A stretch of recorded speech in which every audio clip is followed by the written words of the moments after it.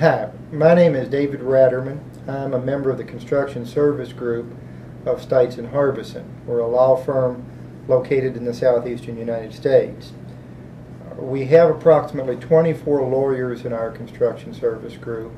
A number of us are also engineers. We've spent a great deal of time over the course of the last several years investigating something called building information modeling. I'm going to talk with you today about some aspects of building information modeling, its background, its relationship to the business of construction, and how it's evolved over the course of time. This presentation was originally made to be given to a group of general contractors. You'll have questions after you've seen this tape, and we want you to be certain to contact us with your questions. This is an evolving area of the law. It's important for all of us who work in the construction industry to understand it, and it's a way that our industry can be competitive with other industries and with our colleagues in other parts of the world. I want to start out with this chart that was prepared by the Bureau of Labor Statistics. Many of you have probably seen this chart before. It tracks labor productivity in the domestic construction industry against non-farm labor in the overall domestic economy from 1964 through 2004. Construction labor productivity is the line on the bottom. Its divergence from the labor productivity in the rest of the industry is striking. As you see, not only has the construction industry not kept up with the productivity of the rest of the economy, but it's lost ground in the process. This chart is not illustrating a problem with skilled or unskilled construction labor. To a large degree, it's illustrating a problem with lawyers and the legal system, and with designers and owners and bankers and the people who run construction businesses, all of whom have been carried away along on a legal and commercial wave that they can't control. We can develop the tools and the technology to match the productivity of other industries, but we have to do so in a way that we can develop a business environment that will allow us to use those tools to their maximum efficiency. Let me show you an example of a system where the tools do work. This is a slide of market share of steel versus concrete in the UK. That's the Queen of England's UK, not our UK. Over the period of time depicted on this chart, the fabricated structural steel industry in Great Britain embraced design build and integrated project delivery and building information modeling that we're here to talk about today. They changed their way of doing business. Structural concrete did not. During the overlapping periods of time depicted in these two charts, this chart and the previous chart, the labor productivity of this sector of the construction industry in the United States went down, and the labor productivity in the United Kingdom went up. Great Britain and much of the rest of the developed world is way ahead of us in this technology. I'm going to leave advanced copies of a paper with you today that was written by a contractor friend in Wyoming. I took these two charts from that paper. The paper wasn't written for this presentation. It was given to us to review and edit before being published in Engineering News Record. But it illustrates a number of important points that I want to make as part of this presentation. The man who wrote the paper is very successful. He's a steel fabricator. The paper is a scathing indictment of his industry, of the structural steel industry in the United States, and the legal and commercial systems that create silo mentalities. That mentality pits owners and contractors and designers against each other, and it makes construction work inefficient and unnecessarily expensive. The man who wrote this article is not a lawyer, but he discusses BIM and integrated project delivery and new approaches to legal relationships in some length. I am a lawyer, and I'm going to do the same thing over the next few minutes. And I want you to think about doing the same thing in your businesses and in your part of the industry. Now, I know some of you might be thinking, this is all fine, but we don't drive the train. The construction owner drives the train, not us. Let me give you some ammunition that perhaps you can use in making these points with the construction owners with whom you deal on a daily basis. As you may have noticed, the first chart, the one that shows the striking gap between construction labor efficiency and the rest of the domestic economy, was compared in 2004. This data was not lost on sophisticated construction owners.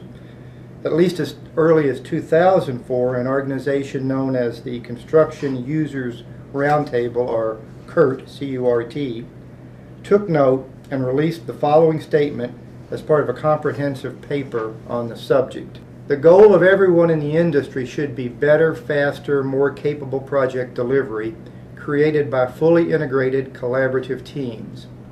Owners must be the ones to drive this change by leading the creation of collaborative, cross-functional teams comprised of design, construction, and facility management professionals. I want to give you 3 quick examples of extraordinary success by sophisticated owners, designers, and contractors using these principles and tools since 2004.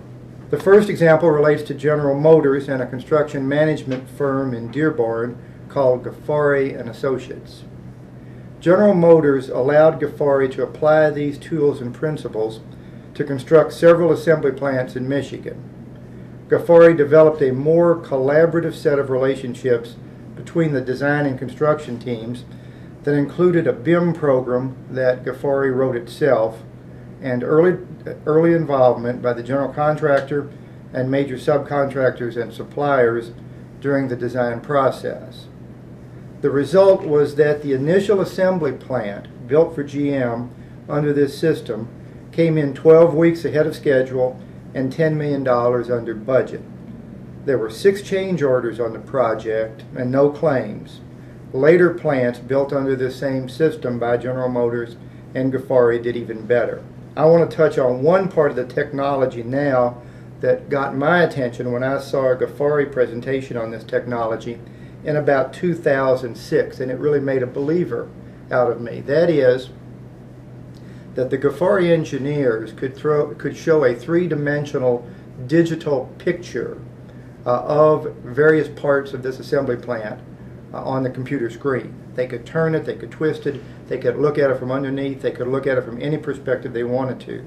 They could zero in on individual connections, they could zero in on truss assemblies that had mechanical piping and ductwork running around it, through it, near it. After the structure was built, they went to the same plant and took digital photographs of various parts of the plant, the as-built conditions. They could then lay these visual digital photographs over the top of the computer model and show that the building was in fact actually built exactly the way it was designed. It was just a striking example to me of the use of this technology. The second example that I want to give you today is of Turner Construction Company. On major projects where BIM is used, Turner pre-selects its major subs and suppliers before it finalizes its price. It brings them all together at a facility that sounds like NASA Mission Control. It's a room with large monitors on the wall and individual workstations with computers.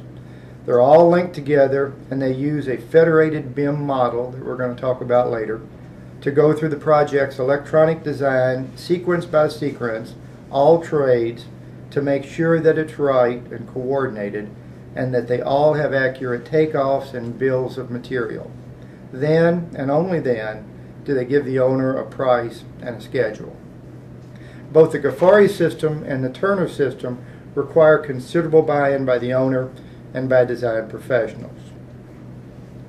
The third example I want to give you is of Mortensen Construction Company, which is currently building the Arena project in Louisville, and if it goes, the Museum Plaza project in Louisville.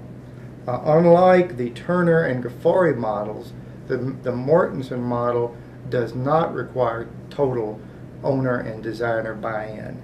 Because Mortensen sees such a strong link between the use of BIM and its success that it made a company policy decision to convert 100% of its projects to BIM. Within its organization, regardless of whether the construction owner and design professional have embraced BIM or not, Mortenson goes to the cost of converting 100% of their projects over to BIM. These and other examples led CURT to update its evaluation of this process. This next statement from CURT is set for release as part of an updated white paper to the industry on this subject. It's coming out in a few weeks. In its 2009 statement, CURT says owners have a unique opportunity to influence the adoption of IPD, that's Integrated Project Delivery, and BIM on their projects. The rapidly accelerating growth of IPD and BIM is driven by an accumulation of incremental successes achieved by individual project teams, which in turn is creating an international groundswell of adoption and refinement. So you're here today because maybe you want to be part of this, or maybe you don't want to be part of it, but you recognize that you're going to have to get involved in it if you want to continue to compete in the industry.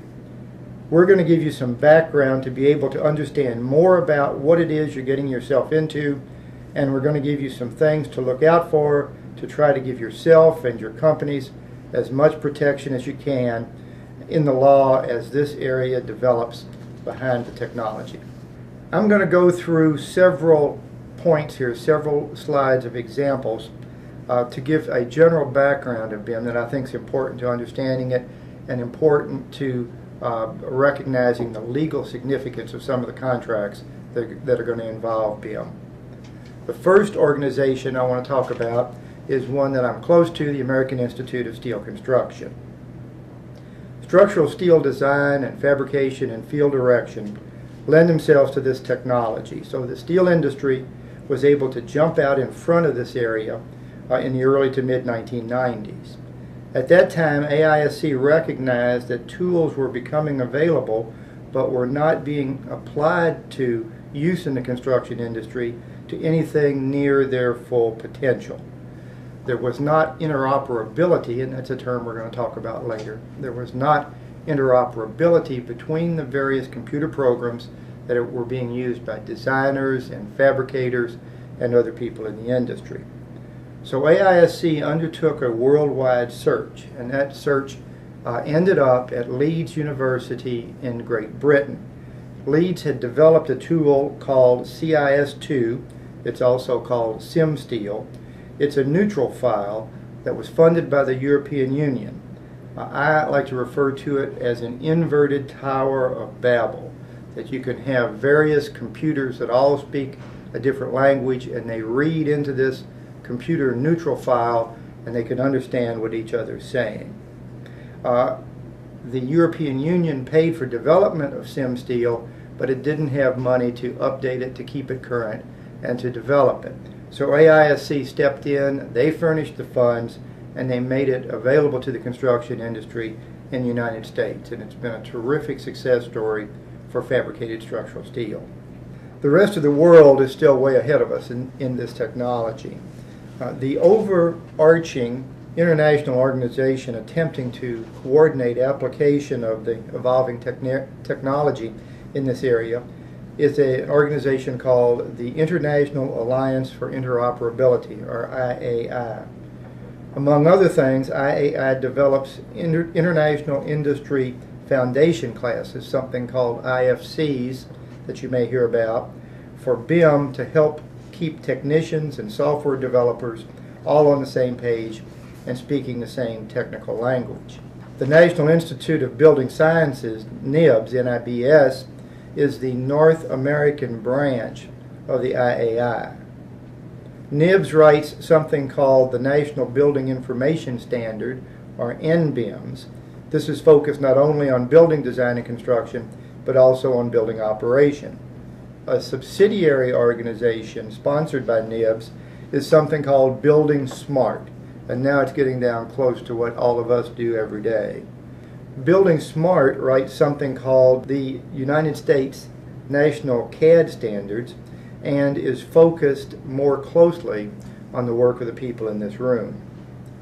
Building Smart is working with software developers and industry groups like AGC and AIA and AISC to work through some of the technical and legal issues that we're going to discuss.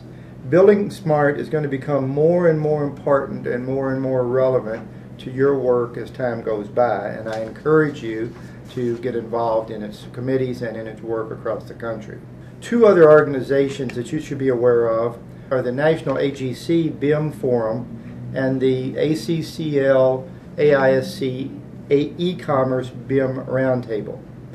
The AGC BIM Forum is an organization of working contractors, owners, and designers who meet quarterly to address the business and commercial aspects of application of BIM and IPD.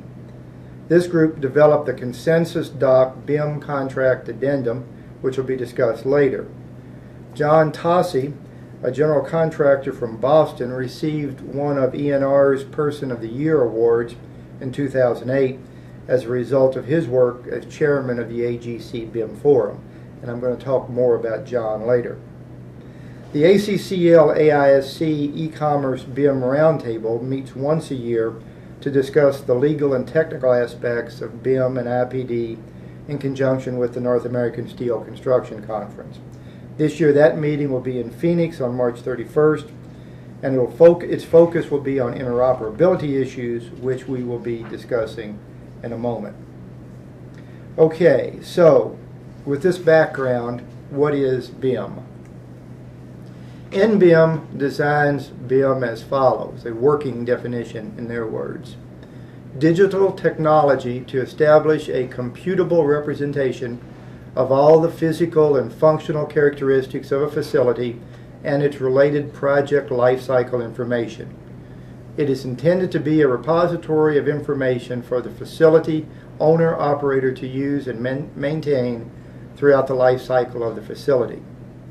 Now, this is pretty dry, but it's important to note that this doesn't say anything about construction, and also note that it's not limited to clash detection or 3D depiction.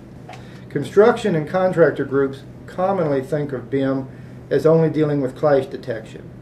It's important that we understand that the real potential strength of BIM is the fact that it can be applied to a whole list of uses beyond just clash detection. Let me read through this list. Application of BIM can include conceptualization, which is optimizing the function and habitation and sustainability of a building. Designers can use BIM during the design process to turn the building inside out and upside down and round 1,000 different ways and try out 1,000,000 different components and ideas. This is where designers and owners can really get into meaningful analysis of cost and function and sustainability. BIM can be used to develop the design of the building. It can be used in conjunction with all the major players, as we've discussed earlier with the Turner model. It can be used for permitting. The Clark County Building Office in Las Vegas is experimenting with the use of BIM for their plan checking function. It's not available everywhere yet, but it's coming. BIM can be used for coordinating construction documents. BIM can be used for construction and scheduling, for building startup and testing, and for building maintenance and operation. When you attend some of these national conferences, this is primarily what the owners' representatives want to talk about. They want us to be sure that whatever model you use in construction, they can also use in the long-term maintenance and operation of their buildings. This seems to be especially true of the Corps of Engineers. They seem to be obsessed with the potential long-term use of BIM for building maintenance and operations. One important feature and component of a building information model is something called a data-rich element. BIM, as I've said, is not limited to a 3D depiction. I'm going to use the example of a structural steel beam. Depending upon the software and base model used by the architect, by clicking on a steel beam in the model, you can determine the material test report data for the beam, what mill it was made, what heat it came out of, when it came out of the cauldron, what the metallurgy of the beam is, and what the piece number is. This is one-dimensional information. This is information that you would get on a printed piece of paper, one-dimensional.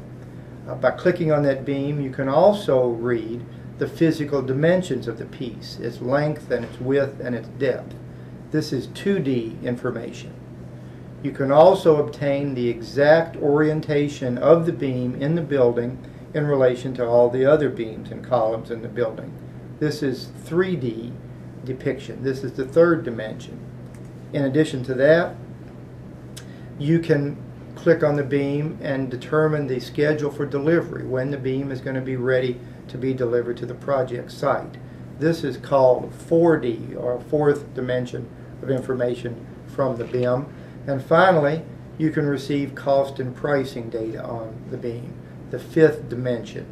There's one final set of definitions I want to talk about before we start talking about legal liability and contracts. Definitions that lead into the evaluation of a contract that you're going to have to undertake. The first is something called a parametric model. Parametric model is a model utilizing a process by which an object modified in one view will be automatically updated in all other views and schedules. A federated model is like the United States. It's made up of component parts.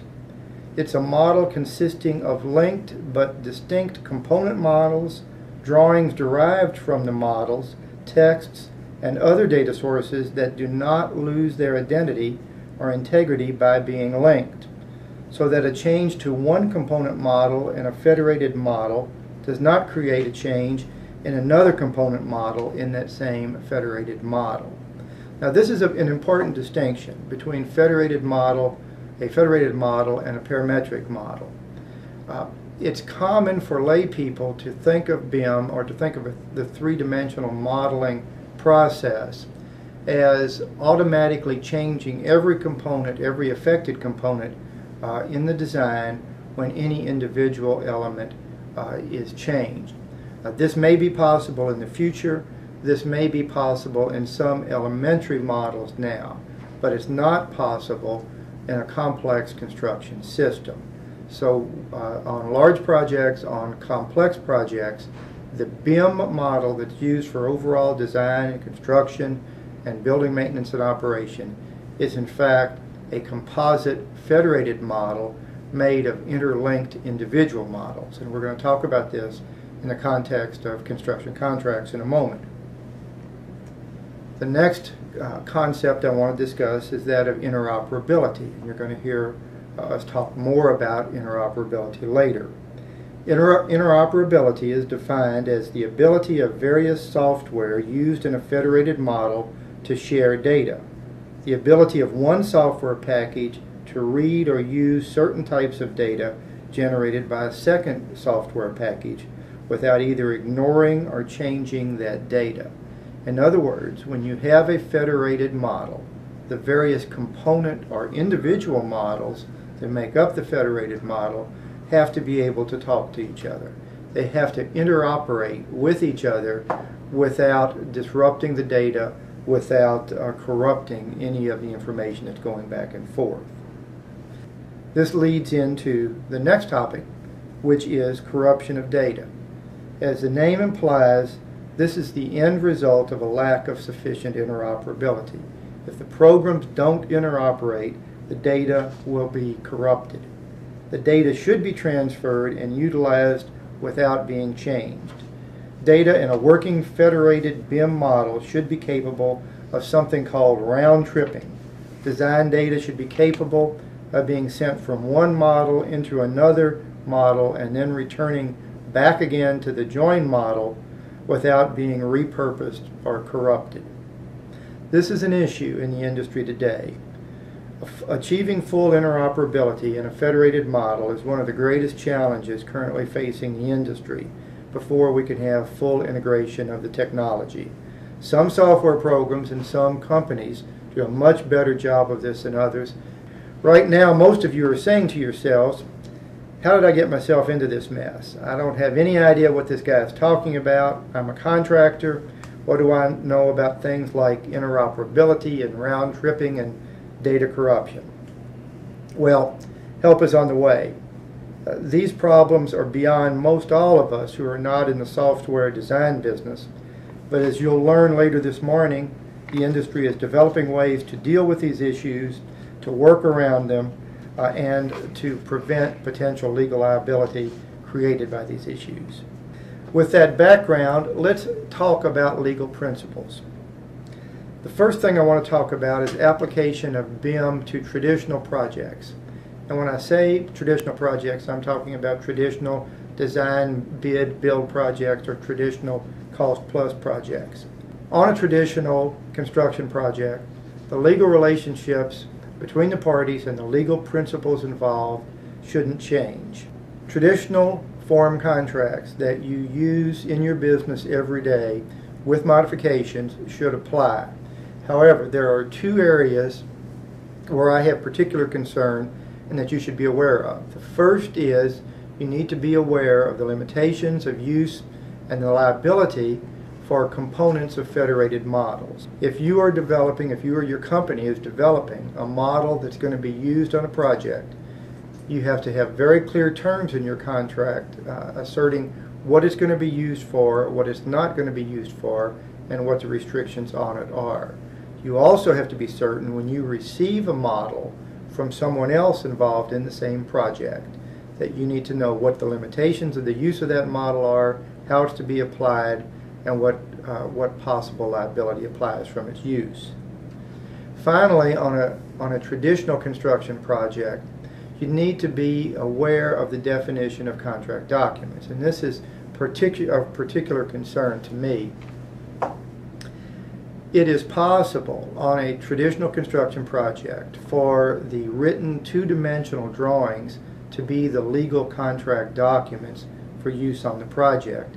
However, on that same project, it's also possible that the work will all be done off of a three-dimensional computer model. This to me is a problem because while you may be operating off of a computer model, if something goes wrong, the law may hold you to the standard of the 2D drawings. So you have to be aware when you're going into a project what the contract documents are.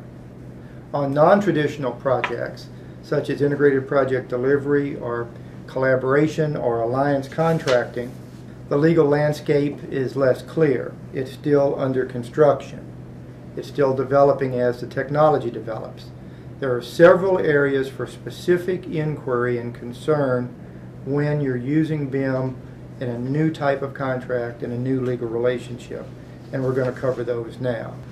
The first is Appendix A to the AISC Code of Standard Practice. This is used primarily for fabricated structural steel, and it's used when there are no written 2D documents. This appendix is to be used when the job is designed and built completely off of an electronic database and a BIM model, and 2D traditional paper drawings are not used. The second is a form contract established in 2008 by the Corps of Engineers.